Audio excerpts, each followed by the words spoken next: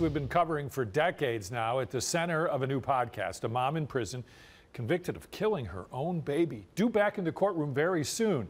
Investigator Sarah Goldenberg takes us inside this particular investigation. Geauga's child solved 26 years later thanks to new DNA technology. She has a sneak peek of our latest episode coming out today in Dark Side of the Land. March 1993, a shocking discovery in Thompson Township. A baby boy found dead in the middle of a gravel road. A massive investigation into who he was and what happened to him turned up no answers.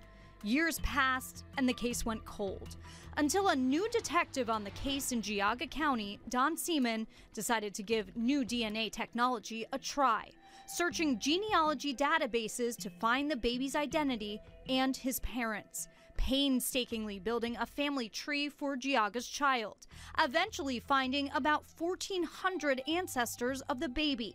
The case was never closed, and that was through the due diligence of the investigators throughout the years that never gave up. This was never a closed case. Hear what it took over decades to solve this case, starting with hours of calls coming into the tip line in the 1990s.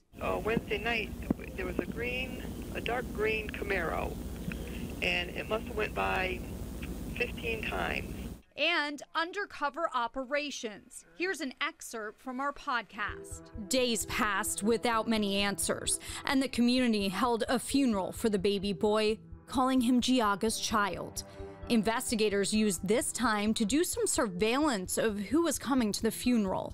We're in the parking lot of St. Mary's Church in Chardon on North Street.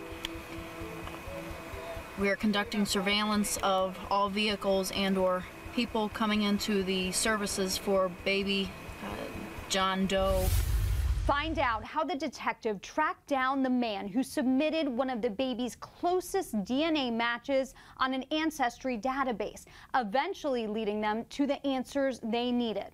Plus, a mother's confession 26 years later. That's on our latest episode of Dark Side of the Land. Sarah Goldenberg, 19 News.